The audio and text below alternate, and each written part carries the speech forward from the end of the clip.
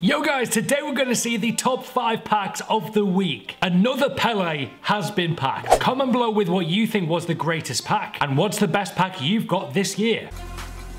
Open. It's a walkout. Argentina, please. Argentina, please. Argentina, please. Argentina. Belgium. It's going to be either Lukaku or it's going to be, yes, De Bruyne. 90 overall. We have a chance of getting that other Belgium, guys. Look at that nice top 100 kid. Come on. Come on. The Belgium.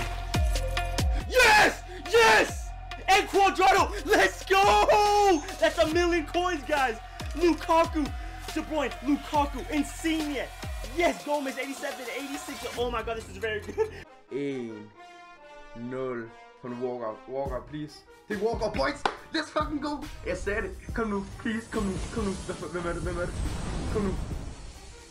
Let's fucking go. Let's fucking go. Er vi der, boys? Er vi der fucking? Jeg sagde Messi. Jeg sagde det, boys. Er vi der? Jeg sagde det. Okay, lad os se, hvad vi får. Jeg er done. Vi ses, boys. Vi ses. Nice. One of the rarest cards in FIFA right now has to be Man of the Match Neymar. I don't think he's even on the market, yet this guy managed to pack him. And look at those incredibly awesome looking flares there, getting Man of the Match Neymar and a St. Patrick's Day card in the same pack. I mean, that is one of the best and luckiest packs I've probably seen all year long. Komm, das muss jetzt was werden. Walker, komm! Legende, Mann! Legende! Das gibt's nicht! Wer ist es? Oh, wer ist es? Brasilien? Was? Nein!